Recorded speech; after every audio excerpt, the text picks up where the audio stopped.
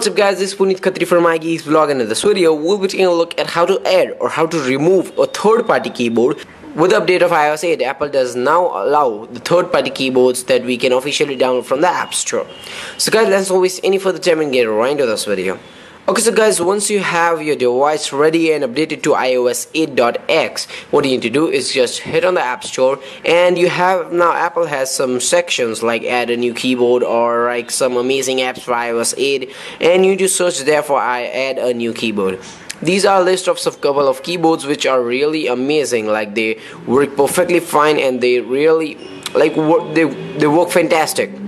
So guys, once you download some of these keyboards, which are particularly, some of them are available for free, some are available for like you need to pay for them, but the two best keyboards which I recommend are the Swift keyboard and the Ginger keyboard plus page. So guys, once you have downloaded the applications for the keyboard, what you need to do is just swipe over and go into settings.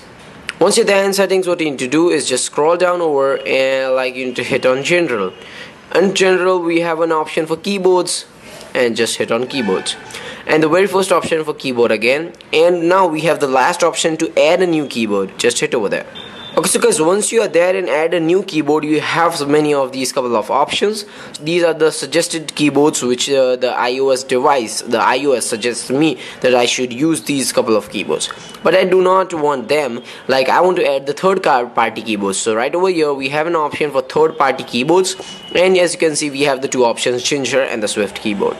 So guys, what you need to do, I'll just hit on Ginger first. So Ginger is added over here, and what the second step you need to do again is just hit on this keyboard and you need to click allow full access.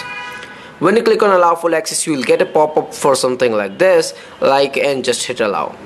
What does this allow full access does is that it allows the full access to the keyboard, and like you can also have the swipe or like the suggestions which officially Apple does give, and for the third party keyboards you need to select allow full access. So guys, I have already added the Ginger keyboard, and now I'll go ahead and add the Swift keyboard. I just added it over here and I'll just allow full access.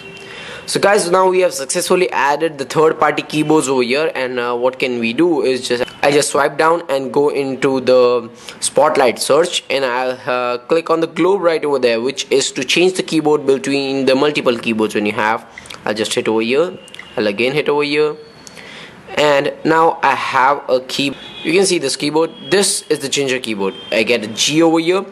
So guys, you might be thinking, you can see that this is really amazing, the theme and everything. You can also customize it. Just hit over the G and you can go into the theme section and customize this, and there are a couple of other options like reviewing and each and everything. You can go into the Ginger application and you can swipe over, log in, connect, and you can do whatever you want. There are a huge number of applications available over here.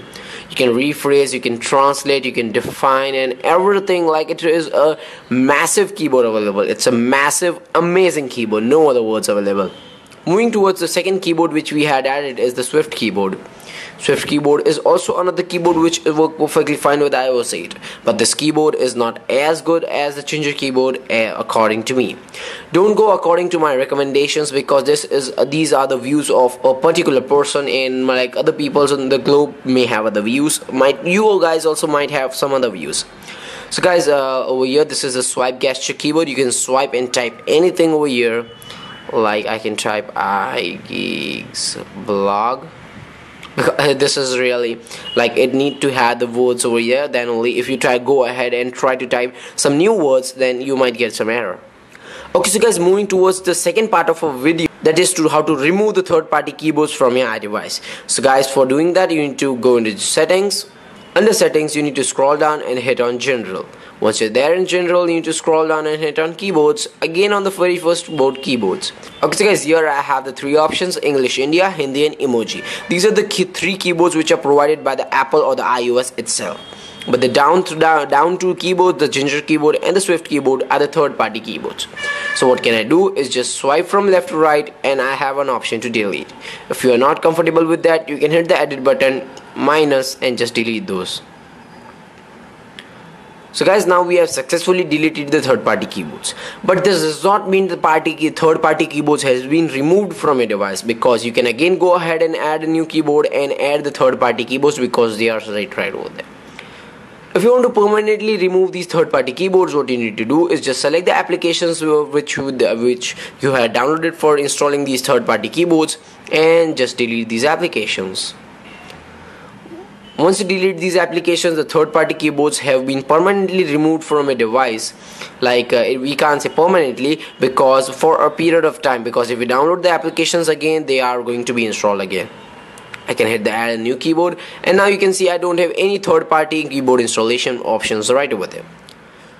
Okay, so guys, this was a quick tutorial on how to add or how to remove a third-party keyboard from your iOS device. Hope you guys enjoyed this video. If you, then please do give a thumbs up to this video, subscribe to iGeeks blog, and we'll catch you guys later with some amazing stuff in the upcoming videos. Please do subscribe, and again, thanks for watching. Till that time, peace.